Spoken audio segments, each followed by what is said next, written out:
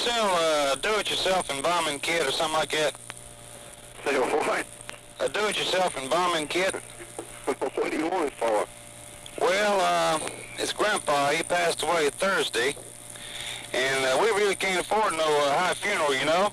Are you serious? Now listen, I ain't fooling around here. This is serious. Grandpa, bless his heart, passed away Thursday, and we didn't know what to do. We just left him in a rocking chair on the front porch. It turned off cool. We figured the cool weather would keep him until we decided what to do with him.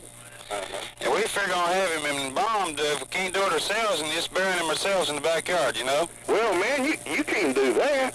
How come? Well, how long have you been dead? Well, he died Thursday, and He died Thursday. Died Thursday. Bless his heart.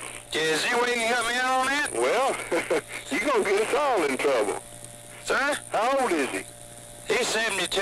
72. Yes, it was his time, no doubt about it. Oh, it was? Yeah, we was expecting it. We hate to see him go. Well, what did he die of? Pardon me? What did he die of? Well, I guess his old ticker just stopped ticking. I don't know. His old ticker stopped ticking. Yes, sir.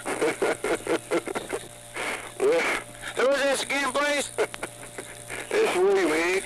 William, this is Russ Spooner, WMAK. Oh, man. You have just been Spoonerized.